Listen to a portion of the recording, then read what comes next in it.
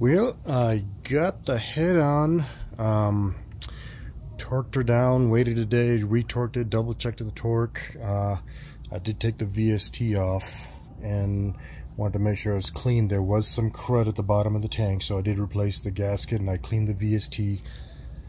Oil filter looked good, fuel water separator looked good. You kind of see I've got a jerry rig to my starting battery. No issues putting the head on. It went on pretty straightforward. Fuel lines, everything has a place. Intake, put some oil in it, and here, let's see what happens.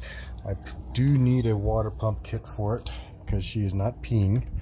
I took a Sierra switch and I wired it in, so mind you, let's see what happens.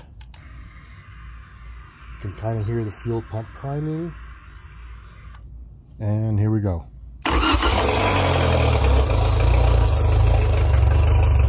He starts right up, and give it the throttle.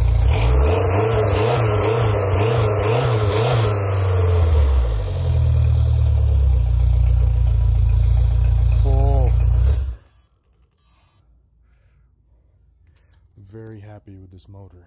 I've got the cover down there. I've got to repair the cover, but as soon as I clean things up here and put a new impeller on here, this thing will be going up for sale on Craigslist. Enjoy.